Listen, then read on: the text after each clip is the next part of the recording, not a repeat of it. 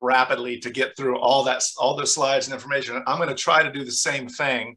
I hope I don't go too fast, but there's a lot to share, and I want to stay within our time frame. You're right, it is hard to advance this thing. It doesn't work the normal way. There we go. So real quickly, I think a lot of you are familiar with the Archie Carr National Wildlife Refuge, and just to put it out there, Archie Carr is actually the godfather of sea turtles. In his day, in the 50s and 60s and 70s and even into the 80s, he was the world's leading authority on sea turtles. He wrote The Windward Road, which sort of alerted the world to the plight of sea turtles in the 1950s. And that directly led to the formation of our organization, which was organized under the scientific direction of Dr. Carr. There were some other philanthropists involved in the formation of the organization. Excuse me. But in terms of the scientific direction and conservation mission of the organization, it really was Archie Carr's group. And so we're doing our best to continue his mission and vision, and doing, I think, a good job today. So the Sea Turtle Conservancy is obviously focused on sea turtles specifically. For a lot of the organization's history, we were known as the Caribbean Conservation Corporation, or the CCC. I convinced the board to change the name in 2010 because it didn't say anything about sea turtles, and it was hard to raise money and have elected officials and others really understand what we were all about with this old name. So we did change our name in 2010, but we have always been focused on sea turtles and their habitats, and achieving that mission through research, conservation, education, a lot of training programs for young biologists. And we too take science and turn it into action. And we are an advocacy organization. We'll get involved in lobbying, trying to affect change of policy. Occasionally, although somewhat rarely, we'll sue people when they deserve to be sued. Maybe not people, entities or the government, but we try to do what it takes to make sure these animals and their habitats are being protected. We work. We're of course based in Florida, but we have pretty substantial programs in Costa Rica, Panama, Bermuda. About 6 years ago, we were able to get into Cuba and form some partnerships with researchers there to make sure they were doing the best they could to protect sea turtles. And we're active in the Eastern Caribbean as well. I'm going to focus this talk mostly on Florida, obviously the kinds of things that the Community Foundation for Brevard supports. But Florida is incredibly important globally for sea turtles. If you look just at the United States, over 90% of all sea turtle nesting is occurring on our beaches. And that's concentrated on the central East Coast, in Brevard, Indian River, down to Palm Beach, but specifically in Brevard County. And that's why the Archie Carr Refuge was established here. And we were involved in the establishment of the refuge using data that we had helped collect even before Dr. Earhart started working there with UCF, and combining his and his team's data, we were able to convince Congress to initiate a massive land buying program to create our nation's first and only national wildlife refuge specifically for sea turtles. And it bears Dr. Carr's name. Of course, we have an incredible partnership with Brevard County and the Brevard County EELS program, and Environmentally Endangered Lands program. They own the Barrier Island Center, the county does, and we jointly operate the facility with their staff.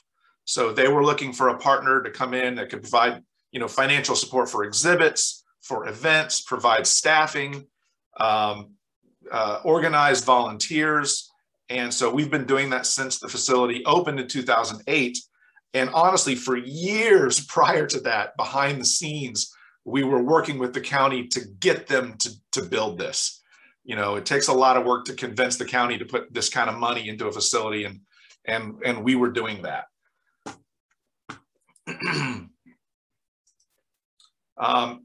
At the Barrier Island Center, there are wonderful exhibits.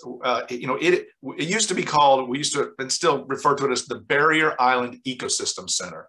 So while it's in the Archie Carr Refuge and a major focus is sea turtles, it's also raising awareness among local youth, local residents, visitors about the entire ecosystem. You don't protect sea turtles without protecting the ecosystem.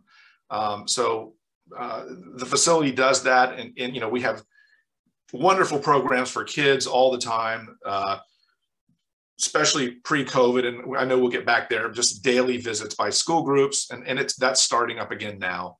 But it's an incredible, vibrant place for kids, and is heavily visited, and will be again soon.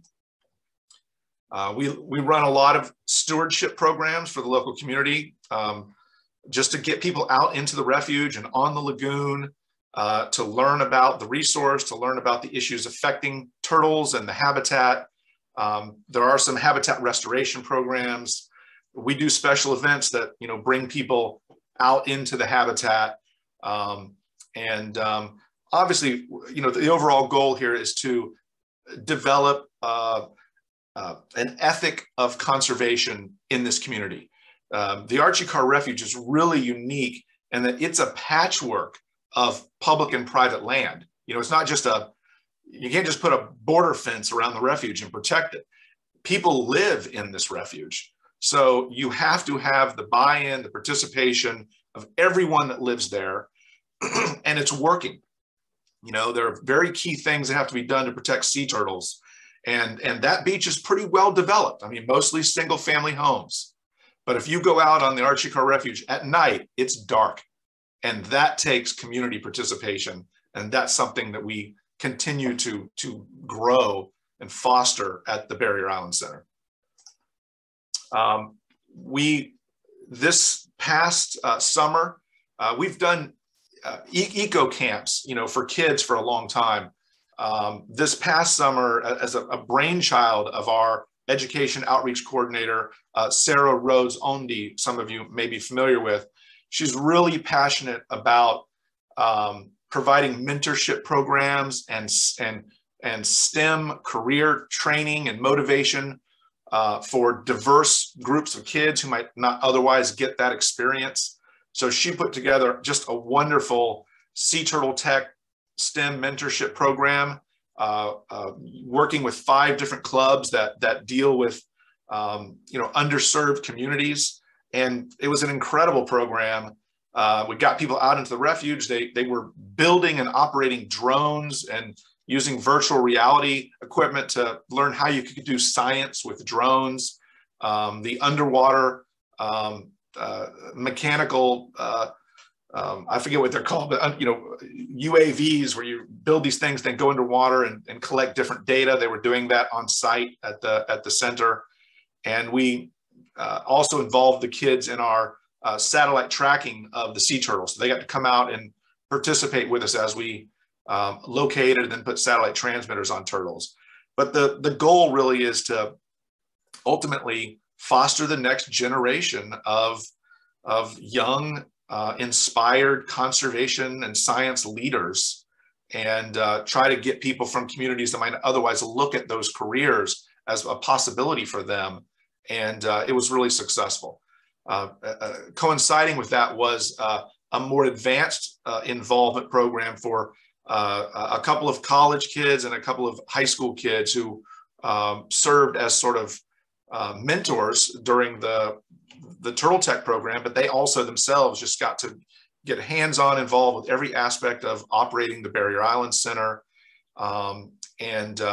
We helped build their confidence to pursue careers in the STEM sciences. Another thing that we do and have been doing for the last 15 or 16 years is the Tour de Turtles. It combines our research into the migratory movements of turtles with a fun online education program. This is something that the Community Foundation has supported along with other activities at the Barrier Island Center for a number of years. Prior to COVID, we would get thousands of people to come out and watch the release of turtles that you could then follow along online. So anybody in the world could watch this mock race of turtles take place. The race is actually seeing which turtle could travel the furthest over the course of 3 months. So there's a legitimate race to it. And each one of our turtle sponsors would names their turtle and then of course cheers on their animal. We keep track of the distances traveled. This is actually the current race. It's underway right now.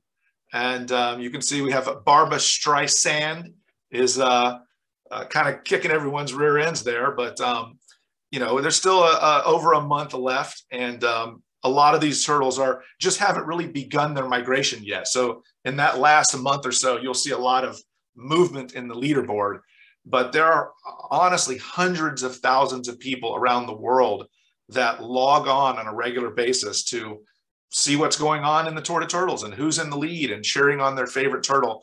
And in the process, learning about these animals and the different things affecting them. So each turtle has its own dedicated page. You can see its map. You can learn about that particular species. Each turtle is racing to raise awareness about a cause related to turtle conservation. Maybe it's plastics in the marine environment or lighting on the beach. What's a problem with that? So it's a great way to get people engaged in something that's fun. They keep coming back, and there are lots of resources for the individual as well as for teachers to use this program in the classroom to motivate people to learn about ecosystem issues and threats to turtles and other habitat. And of course, it's part of a fundamental research into what's going on with turtles. This is a composite of all the maps of turtles that we've tracked from the Archie Carr Refuge over the years. And some really clear things are coming into focus. Obviously, the importance of that East Coast migratory corridor that goes all the way up into the Chesapeake Bay area. The fact that some of these turtles leave our beaches and take up residency off Chesapeake Bay for much of the year before they migrate back and nest. A lot of different places in the Bahamas are really important foraging sites for the turtles that nest in the refuge. And they also go around Florida and take up residency on the nearshore regions of our Gulf Coast. So, as the Sea Turtle Conservancy does work all around the world, on the Gulf Coast, on the west coast of Florida, every bit of that work is important to the protection of the Archie Carr Refuge and the resources of Brevard County, because they come back there and they go away. So it takes a lot of coordination with different governments and different communities to protect what we consider the turtles of the Archie Carr Refuge. Even the work that we do in Panama and Costa Rica is vital to the Indian River Lagoon, because many of those juvenile turtles that are taking up residency there actually hatch at beaches in Costa Rica and Panama and elsewhere. So we are international for sea turtles, and you kind of need to be. Want to talk a little bit about our work trying to make sure our beaches are darker for sea turtles. We do a lot of training with code enforcement officials around the state, raising awareness about the different technologies of lighting that's available to eliminate the problem of disorientation of hatchlings. The hatchlings, emerge from their nests, they're attracted to the brighter horizon, so they go the wrong way. Well, there's all kinds of wonderful products available now that provide light that's in the longer wavelength spectrum, which the turtles don't respond to as much. It's well shielded. It's lower to the ground, and yet it still provides all the light we as people need for safety and security. And there's some great innovation to solve this problem of lighting disorientation on turtles and other wildlife. We have a lighting retrofit program where we work directly with, excuse me, beachfront property owners to evaluate lighting problems. We'll design, we have a team of 4 people. Their full-time job is to evaluate lights, work with property owners, design a retrofit, and in many cases, we can actually pay for the retrofit. How is that possible? Well, we've applied for and received support with funding from the BP oil spill. There's a lot of money out there to mitigate for the damage that was done by the oil spill, and sea turtles were greatly affected by that spill. So there's a significant amount of money that was made available to improve survivorship of sea turtles to offset the harm caused by the spill. And we run a major lighting retrofit program around Florida with those funds. Right now, we're mostly focused on the Gulf Coast, but we have done a lot on the East Coast and even in the Melbourne, Indian River County region, and we hope to do more in the not too distant future. But this is a quick look at what this looks like. This is actually from Daytona Beach. You know, these high-rise condos, people put spotlights to light up the side of the building, I guess for passing ships to see the buildings at sea. I don't know exactly why that's necessary, but you see it all the time, and that is a major problem for sea turtles. But we can fix that. We can install the right kinds of light on pool decks, walkways, balconies, you name it, and really make a difference for sea turtles even on big developments. Here's another example from the Gulf Coast. I mean, that monstrosity was attracting a lot of turtles, and now it's not. And we've done hundreds of these. A lot of people don't realize that we really established the sea turtle license plate. This young critter right here, and even here, it was me in the early 90s. I helped lead the campaign to create the license plate. And there's Lawton Childs signing it into effect. Here's a young Charlie Crist when he was an early senator in the legislature. And anyway, it's been a real important contribution to sea turtle conservation in Florida. We initiated this campaign to create the tag because the state's marine turtle protection program did not have a funding source. So we were scurrying every year to get the legislature to appropriate a little bit of money to keep the marine turtle program going, which deals with permitting and oversight of development and looks at impacts to turtles. And it was just struggling to survive. And so we created this tag not to raise money for our organization, as a lot of tags do now. They support a specific nonprofit. We did it to provide money for a state program that wouldn't require tax dollars and could reliably support this program. And it's been successful. There are well over 100 tags in Florida. These are the latest numbers on sales. It is firmly in 3rd place. And by the end of this month, we will pass the University of Florida in sales. We would have been number 1 if not for this Johnny Come Lately, the endless summer tag, kind of burst onto the scene about 3 or 4 years ago. And it just tapped into people's identity in Florida with the surfing culture. I've surfed myself and I get it, but they really did shoot to the top pretty quickly. But we're gonna take hold of 2nd place, and that competition is just lighthearted. It's really ultimately about raising money for a really important cause. So where does the money go? 70% of it goes to the Fish and Wildlife Commission. 30% is set aside for a grants program that has to be spent in Florida for Florida-based nonprofits, research institutions, and local governments. So coastal governments can apply for money as well. When we set the program up, we actually set it up so that STC itself administers that grants program. So we receive initially that 30%, and then we give it back out in grants. And a lot of it does go to the Brevard County area. I mean, obviously the region is so important to sea turtles. You know, we're able to give grants almost every year to UCF, the Brevard County Eels Program, the Brevard Zoo, in-water research entities, the Sea Turtle Preservation Society, and lots more. And as the sales continue to go up, we're now at a point where we have about over $400,000 a year to award in financial support for sea turtle work specifically in Florida. It doesn't, so you can't spend any of that money on policy work though. That's one thing the legislature would not let us do. So any of this work to influence legislation, influence policy, no go. It's got to be, education, research, direct conservation, which is important, but it leaves unfunded some things that need to happen. And so we have to raise money in other ways for those things. We also do a lot of public education and awareness about just the issue of climate change and how it's impacting our state and sea turtles and beaches.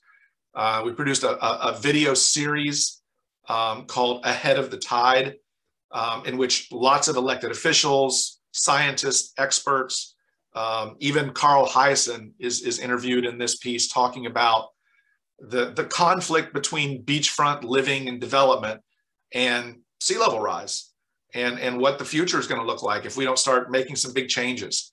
So it's another way that we're trying to get the word out there about these issues. How am I doing on time? I can't hear you. I think it might be good to wrap it up, conclude, shortly, and then so we can have a chance to ask a question or two. Yeah, that was my last slide anyway. So okay. I have a few more that I kept just in case I had more time, but I'll stop there. Great. Well, we'll open it up, for questions, and maybe, yes, there we go. Perfect. Does anyone have a question that's burning? Oh, Peter there. Go ahead. Me again. Okay. Thank you, David. That was a wonderful presentation also. What do you see happening to the beach that the turtle depends upon to lay eggs with the rising sea level, which I understand will get to be 5 feet? Well, I see in many places the beach disappearing. And the conflict really is that people who own property on the beach, understandably, want to protect that property. And they're building hard structures, armoring, seawalls, things like that, in many cases, to protect that property. And rising sea and hard structures don't allow for sandy beaches. So that's a reality that we're trying to make people aware of. We obviously, beach renourishment has its own problems. Not only is it costly, and not only are we running out of sand, but if it's done at the wrong time of year, if it's not done properly, it can be very problematic for sea turtles too. But it is definitely the lesser of some other evils that are out there in terms of what people do to control erosion. So we really try to support beach nourishment done the right way. On developed shorelines like we have in Florida, what's happening and what will continue happening is sea turtles are going to be squeezed into smaller and smaller pocket beaches. Very long term, I mean, beyond our lifetimes, beaches will continue to exist. The water will get past buildings, it'll get past the walls, and new sandy shorelines will appear, maybe behind what we, A1A. In geological terms, the beach will find a way. But in the near term, it's going to get really difficult for sea turtles in Florida. And so we're trying to advocate for things like managed retreat from the coast in some areas. You know, that's a difficult concept to get people to listen to. And we've been using managed retreat, that phrase, for 15 years. And people would just look at you like, managed retreat, are you kidding? But now you talk about it, even with, you know, fairly conservative legislators, and they're going, you know, managed retreat might not be a bad idea.